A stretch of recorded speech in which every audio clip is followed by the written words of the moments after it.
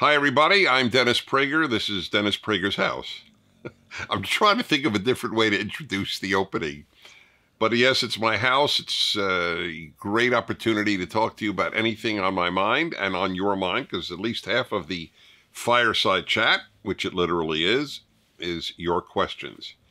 I wonder if I could take a moment of silence, and can we hear Otto snoring? No. He was until I said that, but he's very bright and self-conscious. So if I announce that you might hear him, he stops. Oh, there it is. He started again. I want you to know it's very humbling to have a creature snore as you talk your heart out. It reminds you that, at least among some, you're not that scintillating. All right, be that as it may. So I had a topic that I wanted to open up with, and I'm not going to do it because I was told that a number of people regularly will write in, why is Dennis in a jacket and tie in his own house? So that's a very interesting question, and I want to talk to you about clothing. Okay, I got a lot of thoughts on clothing. As it happens, I have a lot of thoughts on a lot of subjects, which is pretty much my vocation, is to talk about a lot of subjects. But I think a lot. I've always thought a lot about these things. So let me dissect the question. Why is Dennis wearing a tie and jacket in his house? So if I did this in a TV studio outside of my house, would that be more understandable? I presume that that is an implication, right? In the question, because nobody wears a tie in their own house, let alone a tie and a jacket. I get that. I understand. But I'm not wearing it for me. I'm wearing it for you. Now, you may say you don't give a hoot what I wear. And I believe that. I'll believe a lot of people, especially younger people, don't give a hoot. And if I showed up in a t-shirt, theoretically, you would be just as interested. Theoretically, what I have to say would be the same and just as important. But I was raised in a different America, and I am totally not self-conscious about saying, well, this is how it was. Because sometimes how it was better, sometimes how it was worse, and sometimes how it was just different. But sometimes you have to admit, sometimes, that's why you'll often see an ad, we make donuts the old-fashioned way. Well, why would they make an ad that would theoretically, right, that's the purpose of an ad, is to have you buy the product. Why do you care if wouldn't you want a donut made in a new-fashioned way? But they're obviously thinking that old-fashioned sounds good, that maybe there is something from the past that is worth keeping. So here's one of the things. I think there are better things today than when I grew up, but I also think that there were better things in those days. I think that the fact that people dressed far more formally in general life, you watch, for example, it'll blow your minds. Go on the internet and watch videos or still pictures of baseball games. We'll talk about churches in a moment, and schools. But look at baseball games. All the men, the women were dressed in dresses, and the men were dressed in jackets and ties at a baseball game. Why did people do this? Everybody's more comfortable in a t-shirt, so why did they get into relatively uncomfortable clothing to go to a baseball game? Well, the answer is it wasn't for the baseball game. It was because they left their house. And there was throughout history until the 60s, in all of Western culture, there was the sense that if you went out into the public, you owed it to others it sort of honored other people to look nice. That was the thinking. You were dressing up, not for you, you were dressing up for others. And that is exactly the way it was perceived. People got dressed to travel. When I was a kid and you went on an airplane, everybody was dressed nicely. Today, there is no difference whatsoever between airplane travel and people's dress and going to the beach. People come in flip-flops, people come in shorts, people come in T-shirts, right? Whatever is comfortable, they wear, and there's no self-consciousness about it. By the way, I understand this doesn't make a person good or bad. I'm just talking about clothing. I'm not judging people. I have no problem judging people, but this is not one of those occasions. I'm judging clothing. I'm judging the idea of looking good for others. So when I wear this is because I am on camera to nearly 1 million people, or 1 million people, because the last one had 800,000 views. I don't assume every single person viewing it viewed it alone. So at least 1 million people are watching me now. That's a lot of people. I mean, the Rose Bowl or some major stadium has 100,000 people. So imagine 10 of these stadiums is viewing me now. That's a lot of people, and I feel that I owe it to you to look good, to look formally good. That this is my subtle way of saying this is a serious thing when I'm talking to all of you, which is exactly what it is. This is a serious thing to appear before you. I think that's an honorable thing to do.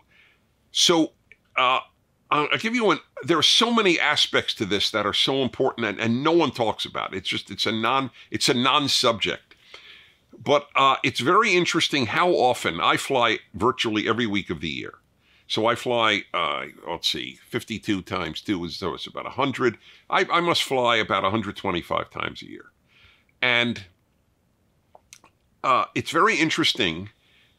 Flight attendants will often comment on the fact that, I like your tie. I like the way you look. It's a very interesting thing that they will comment on it. And I'll tell you another thing. I know this, that I'm taken more seriously.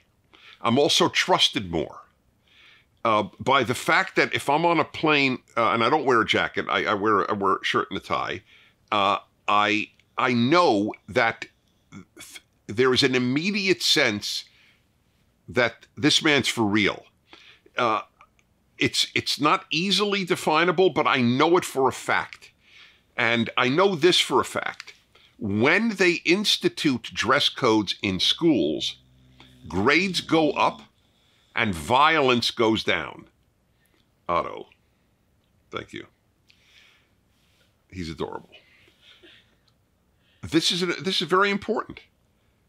All studies that I have read show that when, let's say in a high school, or certainly in an elementary school, when there is a dress code, you have to dress. I had a dress code in my religious high school. The boys had to wear, maybe that's where I adopted it from. We didn't have to wear a jacket, but we had to wear a shirt, slacks, and a tie every day. That was just assumed, and it made a difference. It said, we honor the school. You can't deny that there is no element. Look, I'll prove it to you. Look at how people dress for the Academy Awards. If clothing didn't matter, why do people dress up so beautifully for the Academy Awards? And I'll tell you why. Because they honor the Academy Awards more than they do schools or churches. That's why. All right, little fella.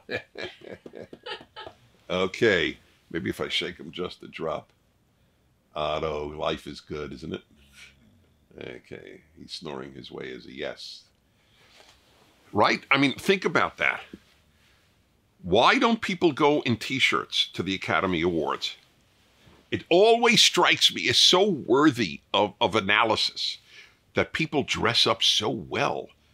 But why? If clothing doesn't matter, why do you dress up?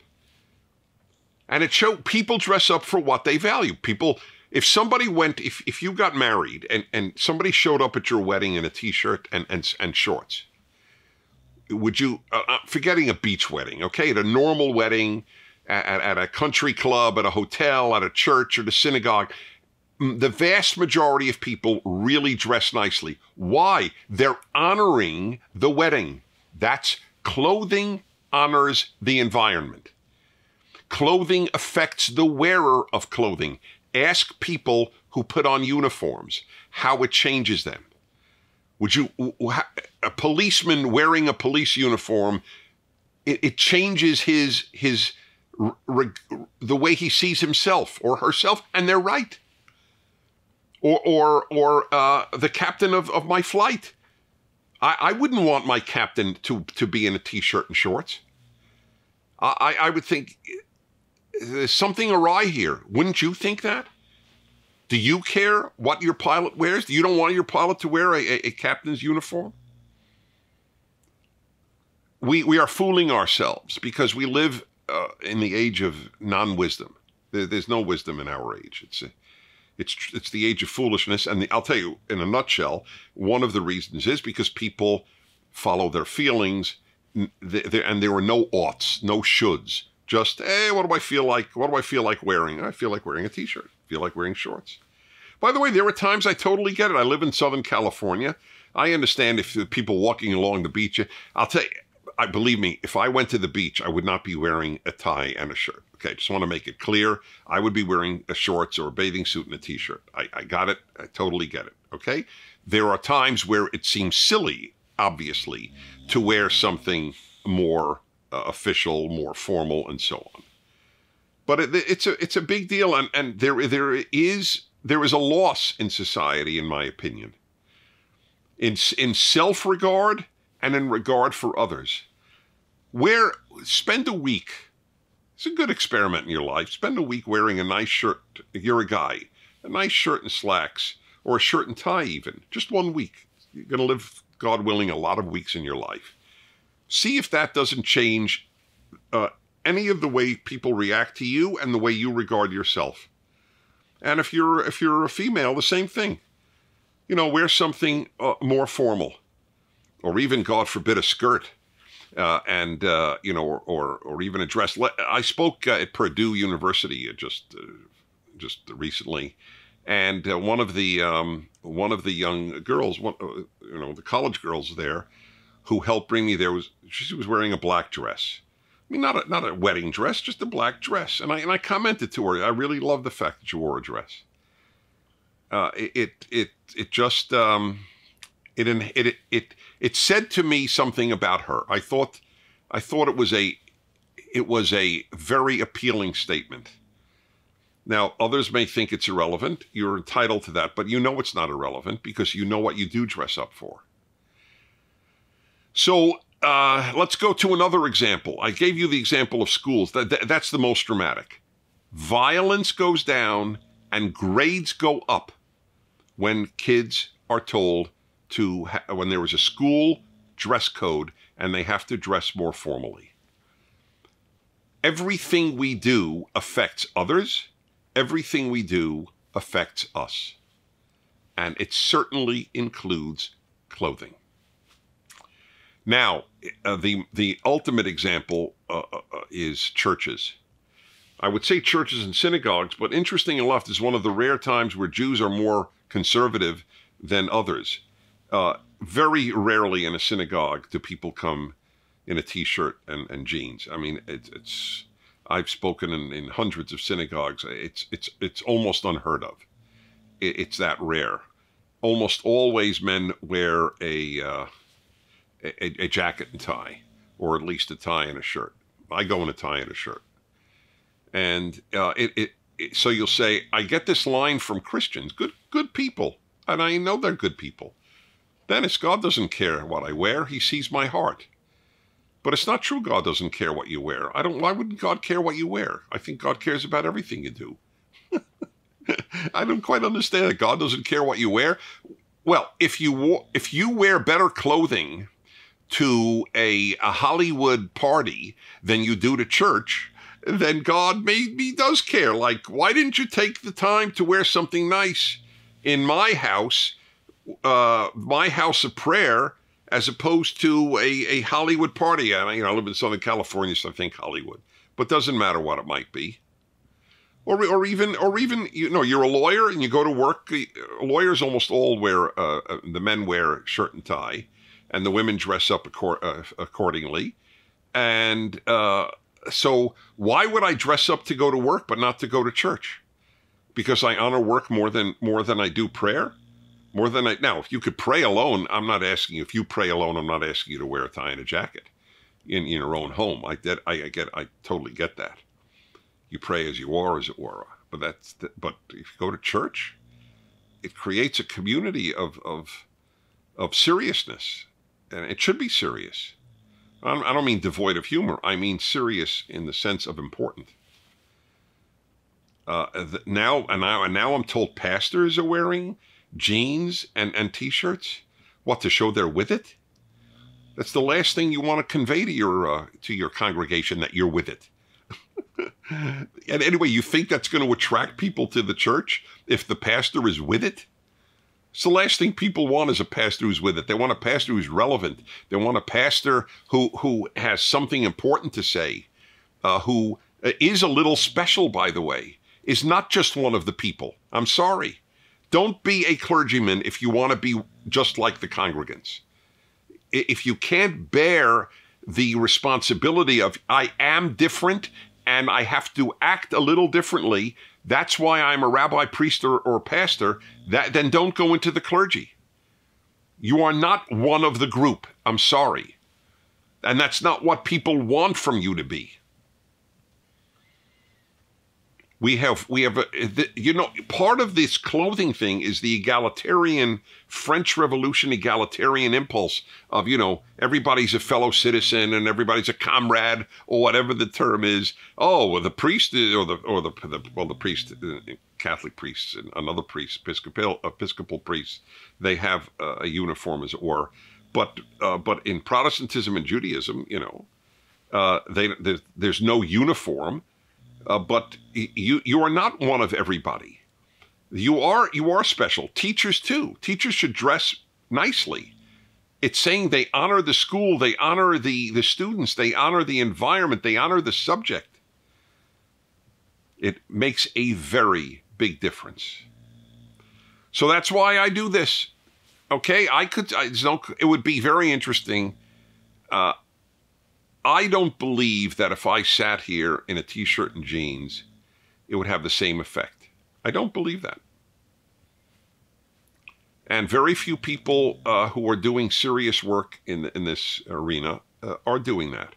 Some are, and I get it. That's part of the zeitgeist, the spirit of our times. But it's not a winning idea. So that's my case. That's my explanation. I've thought it through. And it has only helped me in my life. It has not hurt in any way, and only helped. Okay, can I trouble you, Megan? Thank you. All right, to your questions. Where was the first one that Messiah questions? Was the first? It was a couple down. Oh, it's a couple down. Fine. Gabe, 17. Northeast Pennsylvania, Stroudsburg. I know Stroudsburg.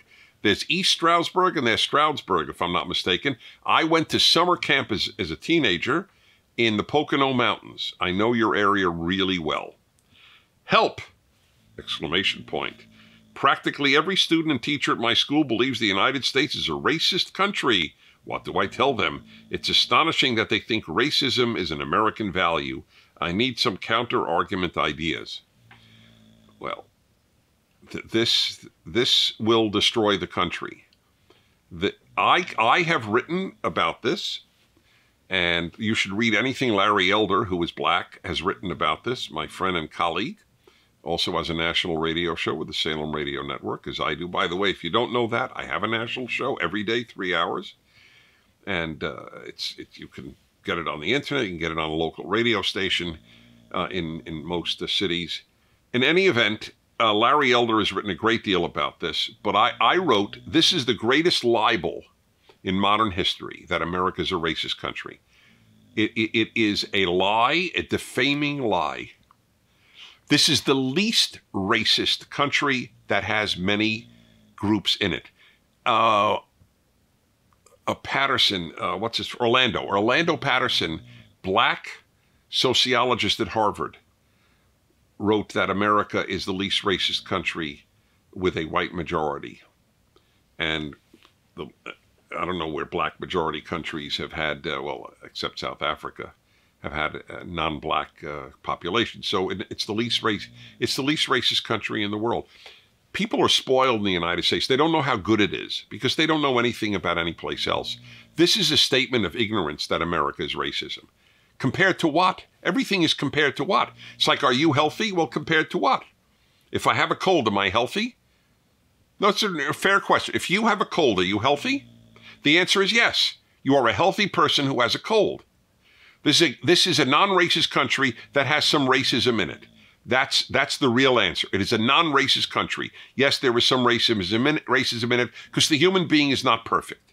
So imperfect human beings will have flaws and they will manifest themselves in a whole host of arenas. But whom do you want to compare it to? Why did more black Africans come to the United States from Africa as free people than ever came as slaves? And that was true already in the 1970s or 80s. So it's been true for 40 years. Why do they come to a racist country? What are they, stupid? Why do black Africans want to come here? Why do they line up at American consulates? Because they know how well they'll be treated here, how much opportunity they'll have. Guy from Nigeria called my show today. And it just reminds me of that. A Nigerian American. It's the greatest lie, and it's a result of ignorance and utopianism. Compared to some image of a completely non-racist place, America is really flawed. Yes, compared to a perfectly healthy person having a cold or the flu makes you sick. But compared to the sickness that abounds in the world and has abounded in history, the early deaths that people suffered from every disease, this incredibly healthy time. Is America, why don't you say America's sick?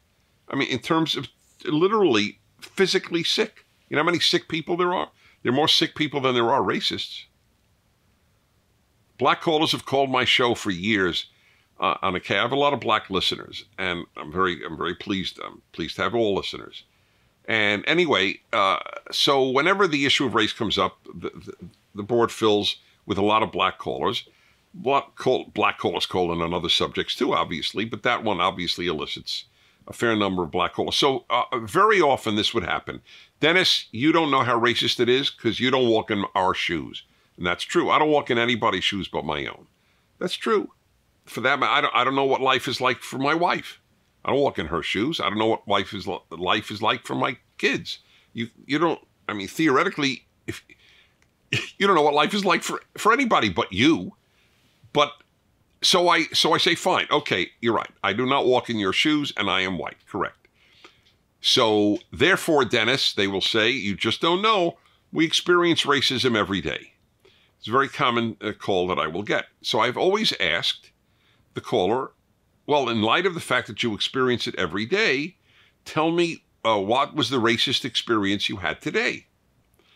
So in every instance, the person says, well, all right, not today. Okay, so I go, okay, and I never ask questions to trap callers. I just ask them to challenge and to get clarity. So I said, okay, yesterday. Never an answer. They don't have an example of yesterday's racist experience. Last week. So unless very few people call up and lie to me, so and they'd have to be very fast on their feet to lie on the spot. The truth is they didn't experience something racist. And by the way, if a non-black is rude to you, how do you know they're not rude to everybody? You understandably may assume it's because you're black, but watch. Let's say if there's a clerk at some, fast food place in the airport, and that person's rude to you and you're black, hang around 10 minutes and see how they treat the other people. If they scowled at you and they were nice to everybody else, see how they treat other blacks. A lot of blacks at airports, because there's a lot of everybody at airports. See how they treat others. Hang around, in the background, just watch how the person's treating other people. It is so bad, wrong, and even evil to call this decent society racist that it fills me with pessimism for the society to have a self-loathing that is undeserved. Are they racist in America? They're anti-Semites in America. But as a Jew, let me tell you, this is not an anti-Semitic country. I know there are anti-Semites here. Might even be more anti-Semites than there are actual anti-black racists. Anti-Semitism is the longest ongoing hatred in the world. But I have to tell you, as a Jew, I think I'm the luckiest Jew to ever live outside of a Jewish state. And that is to live in America.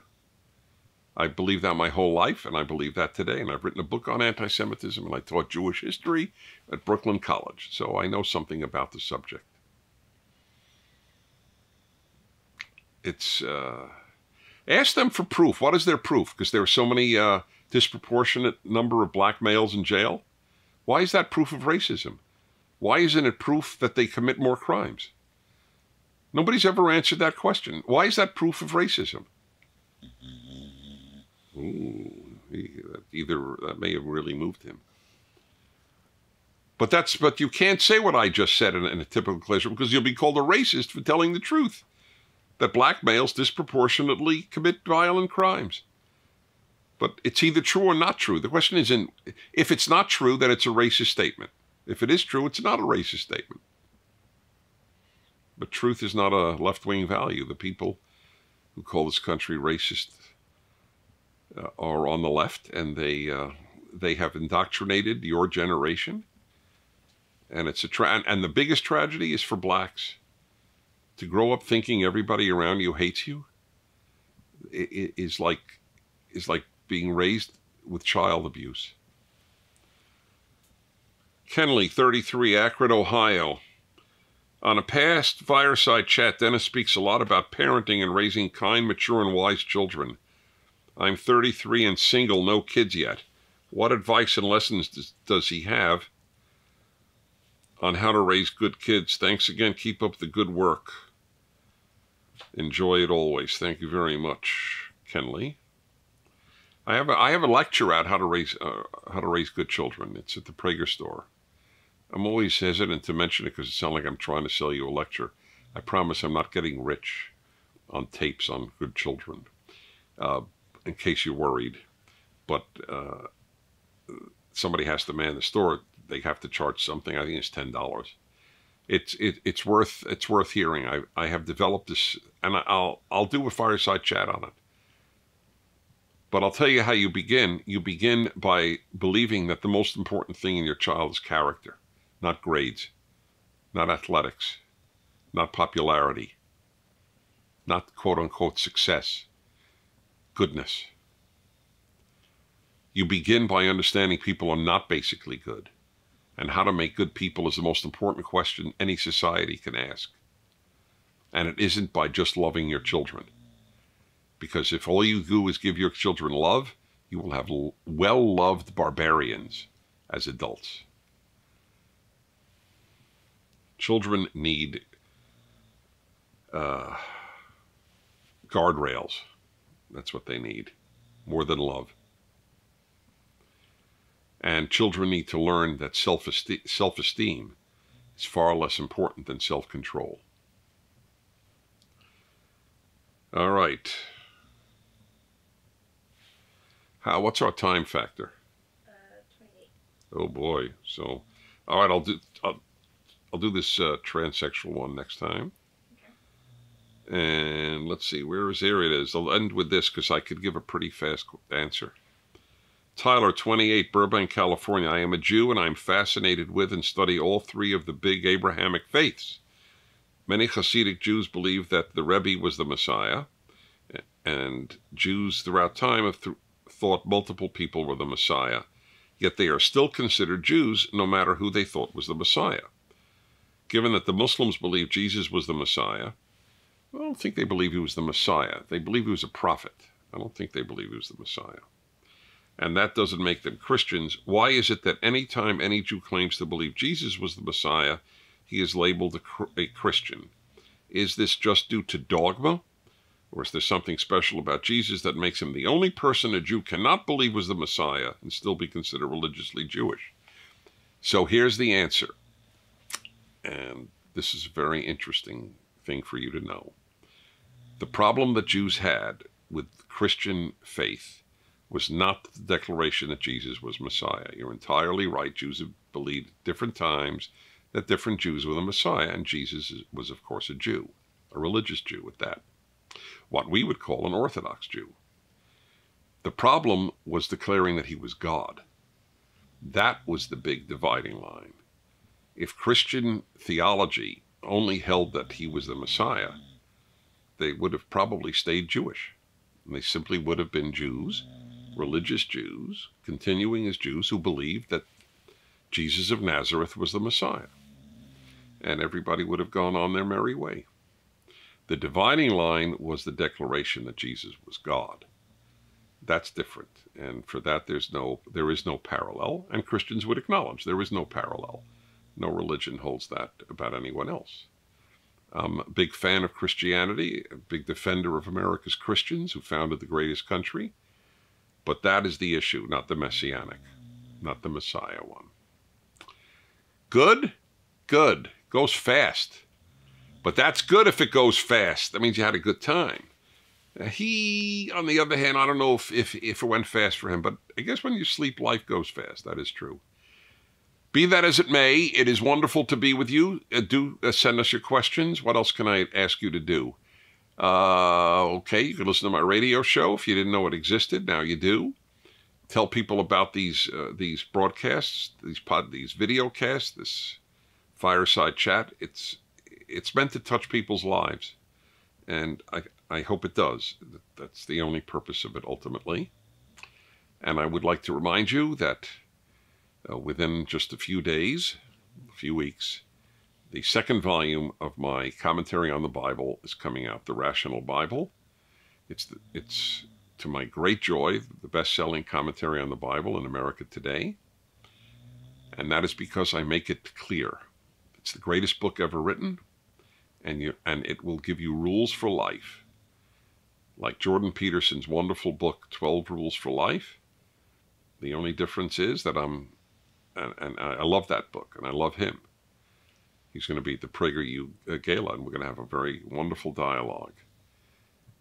This is Rules for Life, but it's hundreds of them, because I'm basing it on such a big text. It's called The Rational Bible. And I will see you next week. In the meantime, I'll be at more universities. I hope I'll meet some of you there. Thank you for watching. I'm Dennis Prager, and God bless you. Thank you for watching. If you'd like to keep these Fireside Chats free, please do by donating to PragerU.